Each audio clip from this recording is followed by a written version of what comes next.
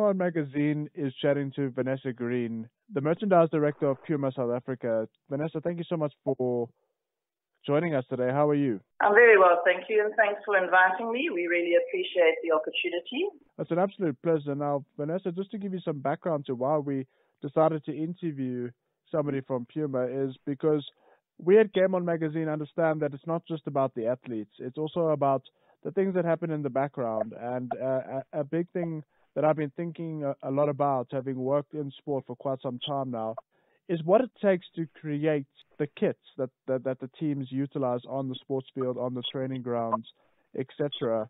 So as supporters, the public gets to see incredible sets of kits worn by a magnitude of teams in a vast array of sporting codes. What goes into creating a new PUMA strip? Basically, all the designs and inspirations come from our PUMA International Design Team. That's where they all originate.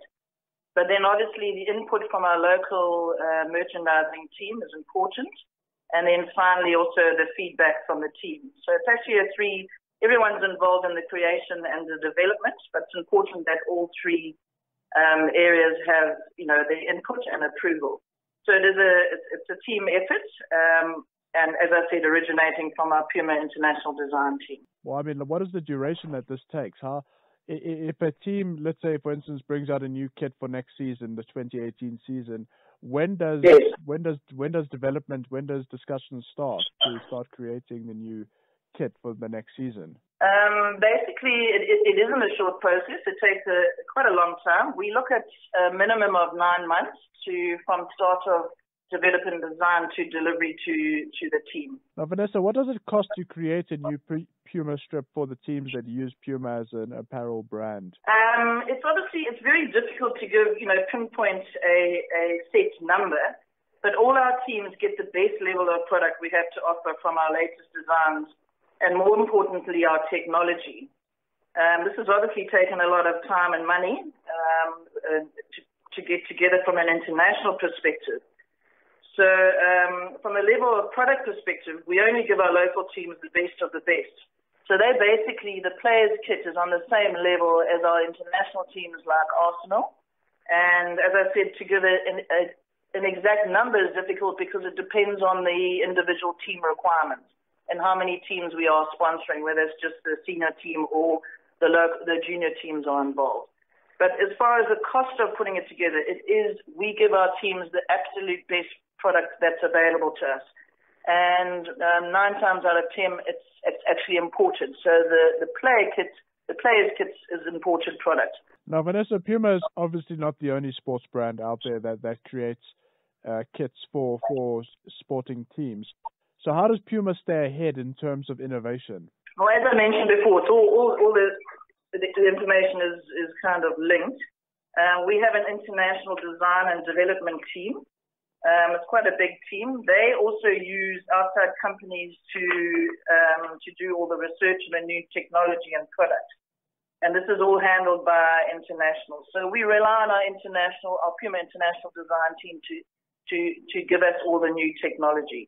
And as I said, that level of product, all the new technology goes into the players' kit every season. Vanessa, it has become the norm for teams to release a new kit every season, which wasn't the case a decade ago.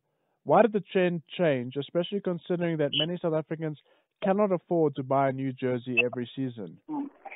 Well, as I mentioned, it is linked to technology, one thing, and also to fashion. So if you look at the side of technology, if we are putting every season, we have to give the players our best of product. So it involves, move on in the technology. So we have to give them our latest that's available to them. So what happens is the replica then links up with what the team is wearing. What we do then is from the international product that the players wear, we then develop a replica version of those shirts locally. So we produce them locally, and what we do is try and give them the best quality possible and the most effective cost possible. We also have a lot of passionate supporters out there who look forward to the launch of a new design every season. And if you look at how it's changed, fashion has become it happens so much more quicker than it did in the past. So a lot of the replica business has become like a fashion business. So you'll find the links up with the fashion as well as not just the boring old replica business that we used to do in the past, possibly. Well, I for one can say that I always look forward to the new kits coming out across the board, so I can completely understand with that sentiment. Vanessa, as we end off, if somebody has a passion for fashion and sports, how could they become involved in a company such as PUMA? Is there anything in particular that PUMA looks out for when recruiting new employees? There are a few things. I mean, it's always good to have a passion for sport and fashion. There are many different areas of the PUMA business they can get involved in. If you look at, from my side, you have the products, you have sales, and you have the marketing. Good experience in sales and the industry, I would say, are very important if you can get it. So if you look at in retail, sometimes a lot of our youngsters come through from our retail stores. So they work in the stores and then they learn about the product, they learn about the brand, they learn about sales, they get that experience. And then they move into the head office scenario where they'll go into different areas. They might go into sales, they might go into marketing, or they might go into product. As you know, at PUMA, we tend to do things a little bit differently. So we're always looking for open-minded type of people, hardworking, passionate about sports, and ultimately passionate about the brand. Vanessa, Game On Magazine would like to take this opportunity to thank you so much for spending some time with us as we learn more about the ins and outs of what it takes to create a new kit for a team. So thank you so much for spending some time with us, and we look forward to the future designs that PUMA will bring out. It's going to be very exciting, and thank you very much for the opportunity.